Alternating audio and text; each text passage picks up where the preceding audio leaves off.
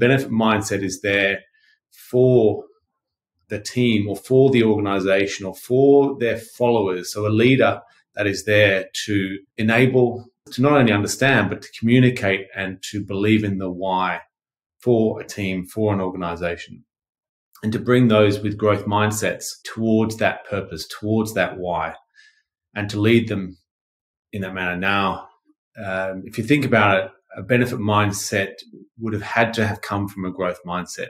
And really, it is an evolution of a growth mindset rather than necessarily a different mindset between a fixed and a growth, if that makes sense. So a benefit mindset is if you're a CEO of an organization and you're wanting to ensure that you have a continuous learning philosophy or culture within the organization, you'll need to have a benefit mindset.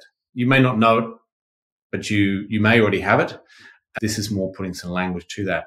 However, it also allows people to communicate with each other on, well, what do you want from a future leader?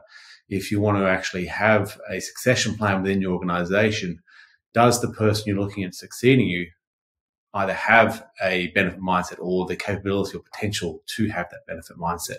So that can bring that language and allow you to understand, well, what is it that you want from a leader? And a benefit mindset is a great way to at least ensure that there's a certain capability that you may want from a leader, or as if someone with a growth mindset, you want to be following someone with a benefit mindset that actually has that overarching leadership approach to bringing together people with a continuous learning philosophy.